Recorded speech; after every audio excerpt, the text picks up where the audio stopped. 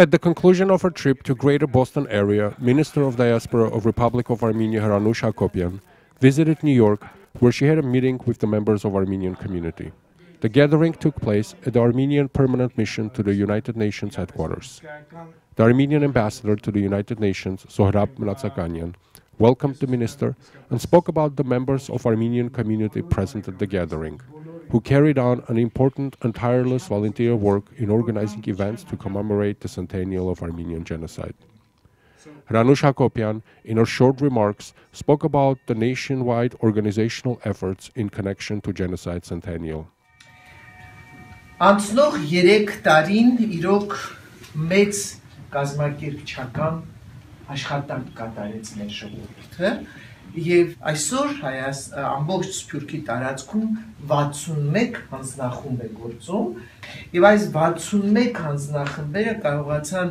աշխարհի տարբեր երկրներում իրականացնել 7 կարգի աշխատանք։ Առաջինը քաղաքական է։ Այսինքն քաղաքական աշխատանքը թե քանի երկրում ճանաչվեց հայոց ցեղասպանությունը, երկրորդ խումբարձերը դրանք քարոզչական էին։ Տեսեք, անցնող 96-97 տարիների ընթացքում այդքան չի գրվել եւ չի խոսվել ցեղասպանության մասին, ինչքան գրվեց եւ խոսվեց վերջի 3, առավել եւս վերջի 1 տարվա մասին։ Երրորդ խումբարձերը դրանք գիտական, հետազոտական աշխատանքներն էին, եւ ես պետք է ասեմ, որ աշխարհի գրեթե բոլոր համալսարաններում տեղի ունեցան տարբեր կարգի գիտական կոնֆերանսներ, քննարկումներ, կլորսեղաններ, լսումներ, հանդիպումներ, պարլամենտներում տեղի ունեցան եւ արդյունքում կարծում եմ գիտական հասարակությունը, առավել եւս երիտասարդությունը ներգրավվեց այս հետազոտական գործունեության մեջ։ Չորրորդ խումբարձերը հրատարակչական էին։ Մենք միայն Պարսկաստանում 11 հատորանոց հարյուրավոր գրքեր տպագրվեցին հայոց ցեղասպանության մասին, երկիր, որը չի ճանաչել հայոց ցեղասպանությունը։ 5-րդ խումբ խնդիրները դրանք իրականում համայնքային էին, որտեղ սկսած երաժշտությունից, երկուպարից վերջացրած, չգիտեմ, հիշադակի երեկոներով, երախտագիտության երեկոներով, ցուցահանդեսներով, թատրոններով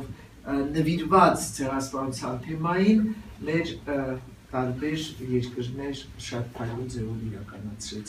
The chairman of Genocide Centennial Committee of New York Metropolitan Area, Khoren Bandazyan, expressed his appreciation to the Minister of Diaspora. The 100th anniversary was different. And one of the things that made it different was the leadership of the Armenian government and the establishment of the State Commission. And it showed the Armenian communities around the world that every local community can come together and organize themselves and be unified to create events and raise awareness for the Armenian genocide. So on behalf of our committee, I would like to thank you and the Armenian government for your leadership and the vision that you had in planning and thinking and organizing the Armenian diaspora and giving us the power and the tools to make what I think everyone agrees was a very memorable occasion. At the conclusion of the meeting, Hranush Hakobyan handed certificates of appreciation to the members of the community for their selfless dedication to the Armenian cause and welfare.